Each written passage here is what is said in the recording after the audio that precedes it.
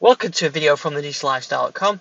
New Windows 10 build to look at. This is build 20215 for Windows Insiders on the dev channel. Just a couple of changes with this build. I'm out on the road with my Surface Go, so I just wanted to show you what those changes are. And the first one is Search now supports dark mode. So this is Search, and you see I'm in light mode here. So if I flick to dark mode, which I know a lot of people are fans on, we switch to dark mode, and when we go to Search, we don't get it all in white. It was just quite jarring before. We now get it in dark mode.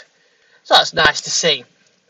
That unfortunately is the only main change with this build. The rest of the changes are sort of fixes.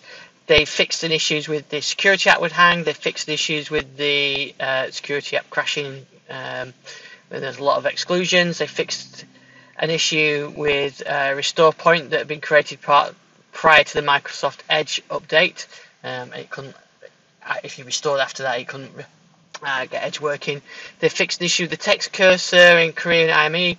They fixed some typing issues, and they fixed an issue where the start menu didn't reflect an update that was pending restart. So if you had a pending restart and the little icon there would show you that wasn't working correctly. So those are the fixes. There's a few known issues. They're looking at still looking at issues of Windows hanging during the installation period.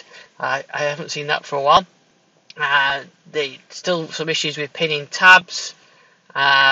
There's investigating issues with Office applications crashing after a new build, and they're investigating some issues where the managed disk would crash, and it still does that on my Surface Go as well. So if you wanted to have a look at the disk volumes through settings, you can't do that. You need to use the old way of doing it.